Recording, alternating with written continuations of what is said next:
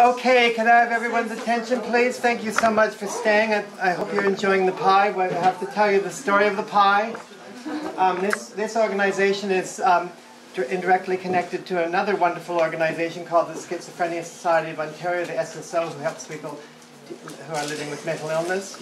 You know that primarily that's what our club is for, but we welcome all kinds of supporters and members, and our poetry readings are probably the most well attended. A variety of people from all walks of life. This always happens. I start talking and I forget so many words I forget where I start. Pie. Oh, the pie story, exactly. Thank you, David. The pie story. Yeah, the SSO one day, the excellent Mr. Bill Bissett called me on the phone and said, David, excellent, excellent. We have all these pies and fruit and apples and bananas in a taxi. I'm taking them over to the clubhouse. Come over and meet me and we'll give them to everybody. So I came over and the fridge was full. I filled the fridge full, and I thought, no one's going to take this fruit in time. So I came here, and I made about 8 pies and 8 loaves of banana bread, and I'd never baked in my life.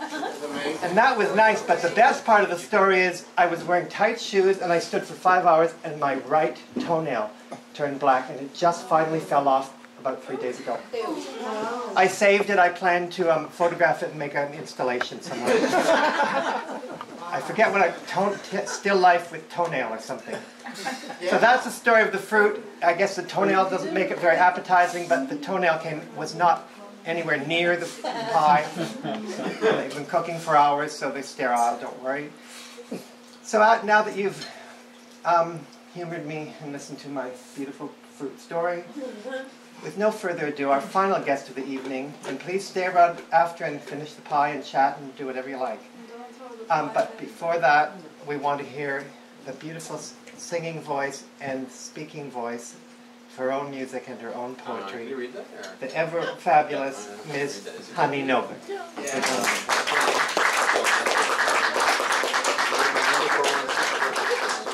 So I'd like to end with a song called Adio Querido, and the words in English basically say, goodbye my dear, I'm so happy to know you, you have enriched my life. Your mother, when she brought you to this world, she gave you a heart that loves much. Now you seek other passions, now you knock on other doors, now you flame other fires, but for me you exist.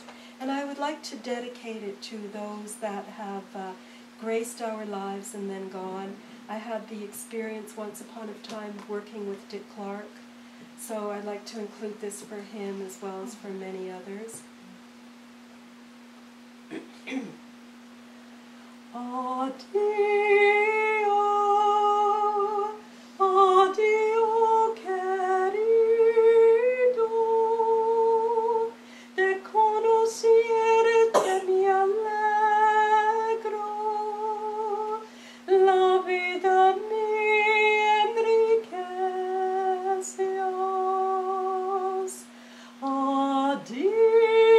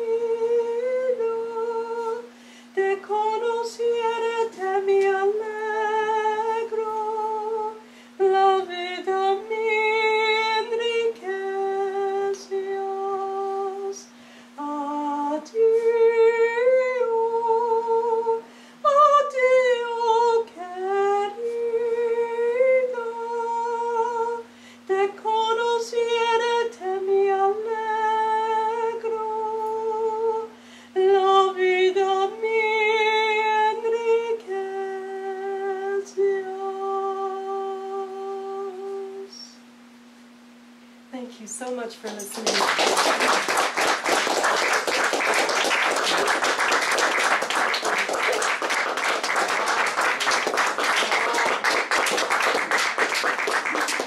Thank you so much, Honey. That was beautiful.